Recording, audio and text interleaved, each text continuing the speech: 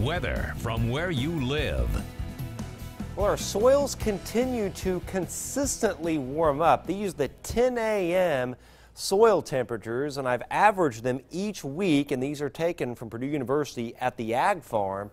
And you'll notice the week of March 23rd, 30 degrees with the bare soil temperature 4 inches deep, 36 on the week of the 29th. But notice recently how the week of the 17th and this week they've been running in the mid-50s, and really the key line for corn planting is above 50 degrees. So a lot of farmers getting busy now with field work, and it's going to be a good weekend to do that. Dry, breezy to windy. The windiest day will be on Sunday, gusts to 35 miles an hour, but a warm weekend on the way. We've got two main waves of showers and thunderstorms Monday. Weakening around Monday morning.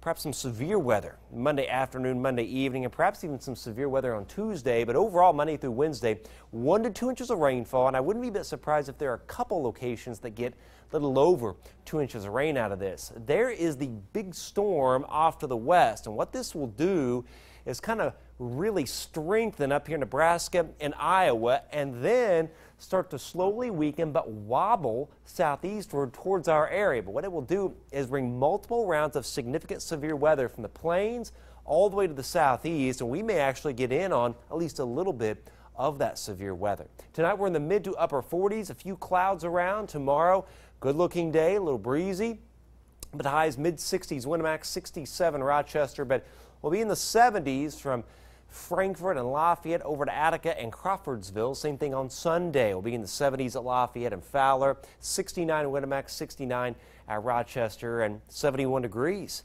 at Frankfort and Kirkland. Tonight, this particular computer model does show that weakening, very broken cold front swinging kind of through our northern counties, and it wants to pop rain. I really don't think that's going to happen. I think we'll get a few clouds out of this, but that's it. Mostly sunny tomorrow.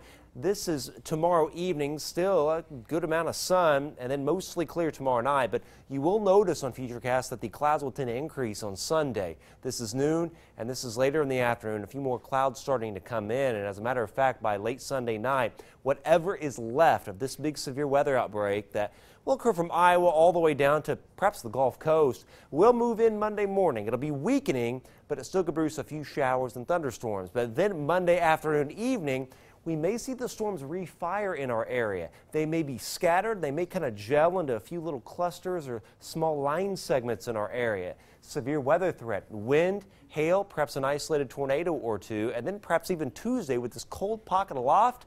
Can't even rule out a little severe weather then before we get a few showers Wednesday, and it all winds down. 7-day forecast, 71 Tuesday, but much cooler Wednesday with a couple lingering showers with 54 degrees for the high temperature, 54 on Thursday, and 66 starting to warm up on Friday with a good amount of sun. But hey, 3 good weekends in a row, and check that out.